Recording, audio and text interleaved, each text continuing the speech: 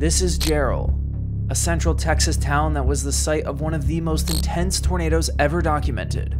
In the short list of tornadoes rated in F5, the highest tornado rating, perhaps none are as legendary and mythical.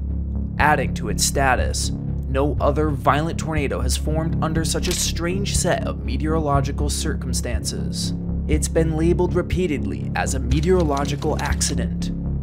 What was revealed after years of study would make Jarrell one of the most fascinating violent tornado cases in all of meteorology. In the days leading up to May 27, 1997, the Southern Plains saw the alignment of the four main environmental ingredients needed for the formation of tornadoes. The area was being baked at the surface with cooler temperatures overhead, creating instability, the first main ingredient. The jet stream, the main driver of the key ingredients wind shear and lift, brought a belt of flow across Kansas and Oklahoma. This strong flow allowed for the formation of an area of low pressure at the surface over Kansas that would drift southward. The surface low adds to the wind shear while also pulling moisture from the Gulf northward, the last missing piece of the puzzle. With the four key ingredients aligned to the north of central Texas, multiple days of severe weather and tornadoes would take place. By the morning of the 27th, days of collecting moisture and instability over central Texas were being contained by an elevated mixed layer, or EML. An EML is a warm and dry air mass that is keeping surface-based air from breaching into the unstable air above. Well to the north of Jarrell in Fort Worth, meteorologists launch a weather balloon to record the atmospheric parameters in place that morning. Even at 7 a.m., instability was rather high at 2,700 joules per kilogram. This value would be even higher further to the south, as none of that energy has been able to be dissipated via thunderstorms. The 27th differed compared to the prior few days. Moving into central Texas were two primary boundary features. Most obvious was a cold front, oriented northeast to southwest. Even though upper-level winds were still relatively weak, this front can push through the EML, allowing for surface-based air to explode into the instability.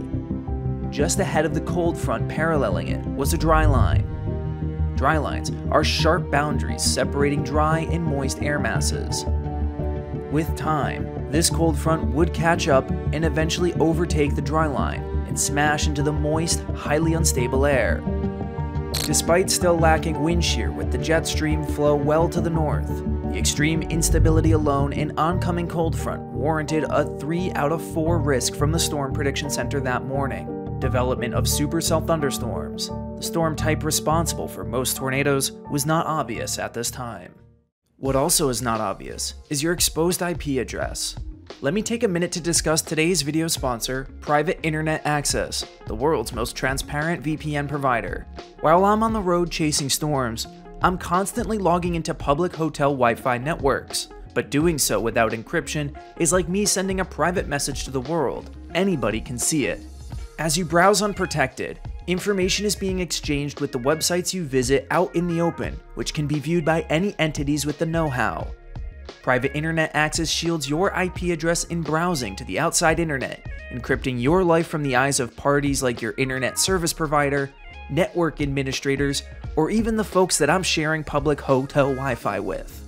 Private Internet Access's client works across all platforms and operating systems with one subscription covering an unlimited amount of devices at the same time, which is great for me as a storm chaser with loads of devices.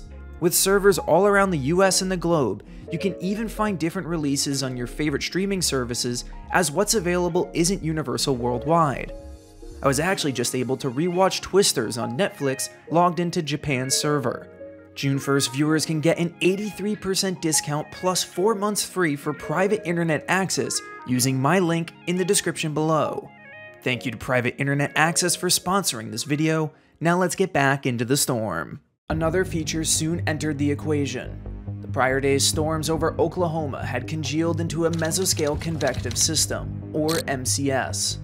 As this large complex of thunderstorms exploded upward into the atmosphere, air around the complex rippled outward like a stone thrown into water. These ripples are called gravity waves. Most importantly, a gravity wave could provide just enough lift ahead of the cold front to have a storm fire off of the dry line. At noon local time, a gravity wave provided enough lift for a cumulus tower to breach the eroding elevated mixed layer near the Texan city of Waco. As the storm rooted and tapped into the extreme instability, the weak upper-level flow was unable to drive the storm eastward further into the primed air mass. Additionally, severe thunderstorms need to have stronger flow aloft in order to vent their cool downdrafts away from their updrafts that are ingesting the primed air. The storm over Waco should in theory not last long. However, the cold front was just now overtaking the dry line along the storm's rear flank. New updrafts were now being forced upward. The once near stationary storm was now able to backbuild, propagating in an unusual southwesterly direction. This storm was still not ready to produce tornadoes. Lacking wind shear failed to rotate the storm's updraft. To achieve supercell thunderstorm status, the extreme instability needed to effectively tilt vorticity into the vertical.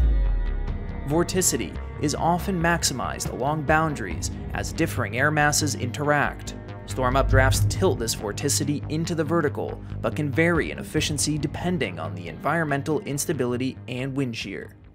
Shortly before 1 p.m., the Storm Prediction Center issued a tornado watch for the area, driven by the extreme instability present in the area. Damaging wind gusts and large hail were still the primary concern based on the watch discussion. Instability was nearing 7,000 joules per kilogram. For reference, anything over 4,000 is considered very high.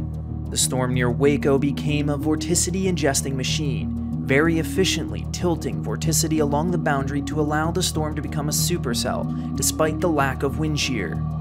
Further adding to the quirks of this storm, the tornado genesis process was also atypical. What allowed for their formation were distortions of storm-scale gust front features. Downdrafts from the storm create their own localized boundary features in the form of gust fronts. Vorticity is once again maximized at the boundary, and new updrafts triggered by the cold front tap into the extreme instability.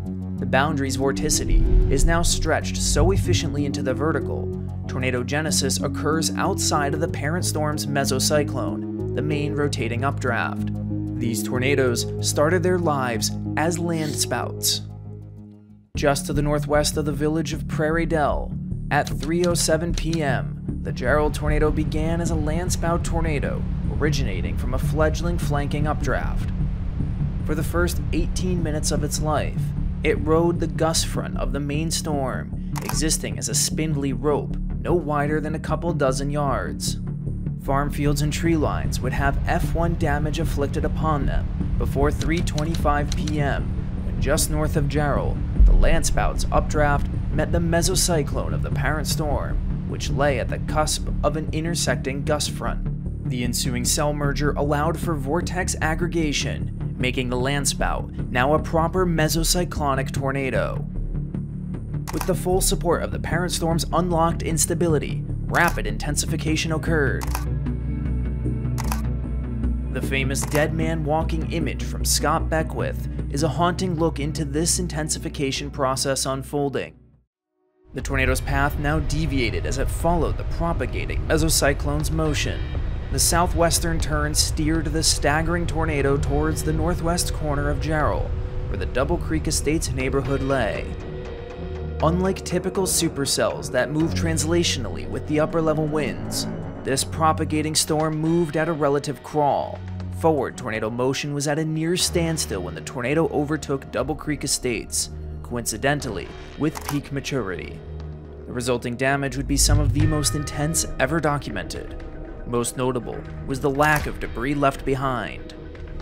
Reanalysis of Jarrell suggests that this vortex was over the neighborhood for a nightmarishly long 3 to 4 minutes. Debris of all varieties from Double Creek Estates was either scattered about or even granulated beyond recognition. While the majority of people were not home, 27 lives were lost in Double Creek Estates. At 3:53 local time, the Jarrell tornado concluded 3 miles west of town as the gust front cusp pinched off the mesocyclone from the surface. This would be the last tornado produced by this particular cell complex, as the cold front completely overtook the dry line, unzipping a whole new batch of storms.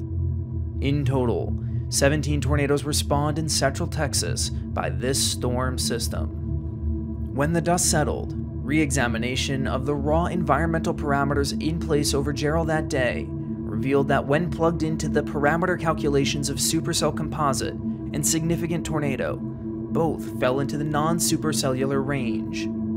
The complete lack of wind shear and traditional supercellular mechanisms made it seem meteorologically impossible for violent tornadoes.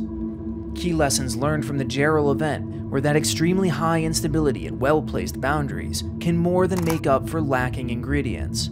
Plus, small convective cells ahead of a propagating storm can become tornadic along a gust front where vorticity can be stretched into the vertical. While extremely rare, Jarrell was a stark reminder that even a less than ideal environment can become deadly if the right details fall into place.